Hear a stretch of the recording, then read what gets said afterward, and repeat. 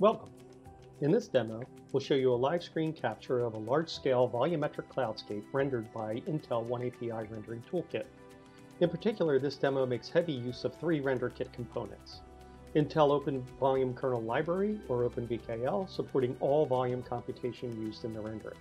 Intel OSPRay provides the renderer and scalable multi-server rendering using a 10-compute server cluster we've named Black Panther. An Intel OSPRay Studio, a flexible application front end for interacting with the scene and test driving RenderKit's latest features.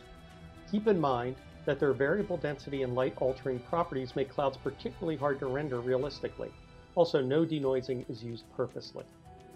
We'll begin by exploring individual clouds, which we'll later use to form our full cloudscape. All the clouds were simulated in SideFX Houdini and are VDB format volumes, with OpenVKL's recently added VDB volume support and its fast volume kernel implementations. We're able to render these with interactive performance. OSPRay Studio allows us to change nearly any parameter of the scene or renderer. Here, we're able to interactively move through the simulation time series and quickly manipulate the look of each time step.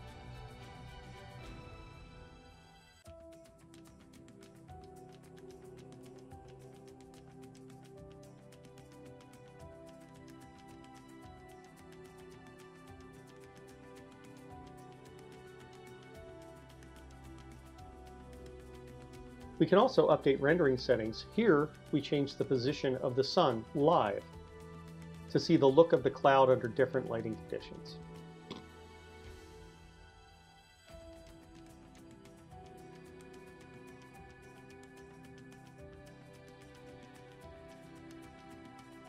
And we can do the same operation for each cloud we'll use in our combined cloudscape. Here we have multiple types of clouds. First, we have our mediocris clouds, which will be our dominant fluffy clouds in the scene.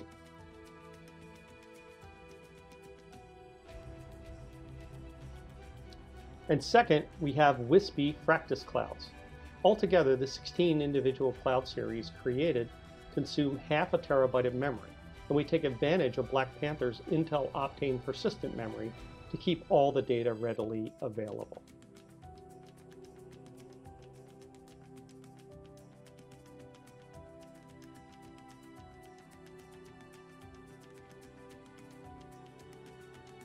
Moving on, we created a single 3D scene of the entire curated VDB format cloudscape using instancing, taking about 30 gigabytes of memory.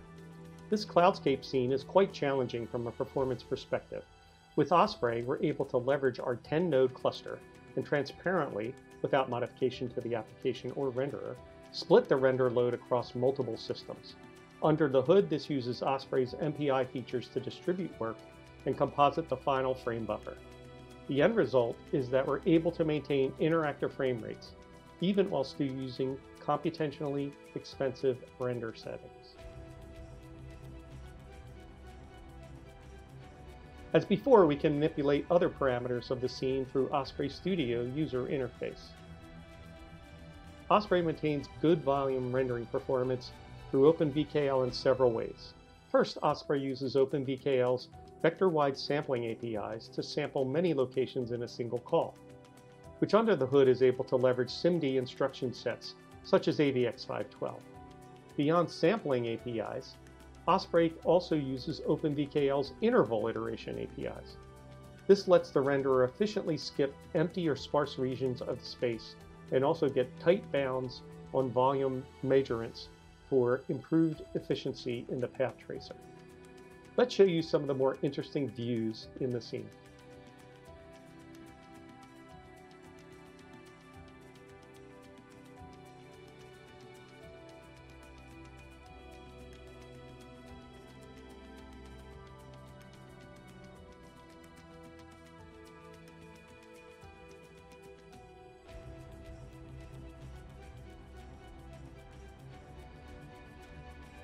And those are the capabilities we wanted to highlight in this brief demo.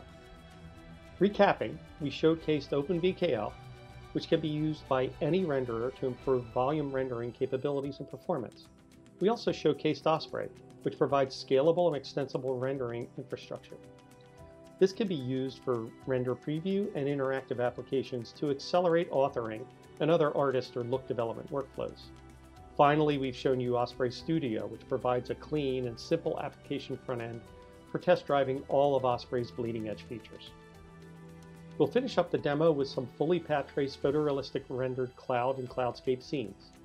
As a reminder, in this demo, our AI-based denoiser, Intel Open Image Denoise, was not used. Check out our other demos to see it in action. Finally, everything you've seen in this demo is or will soon become available as open source, including the VDB format time series datasets we showed.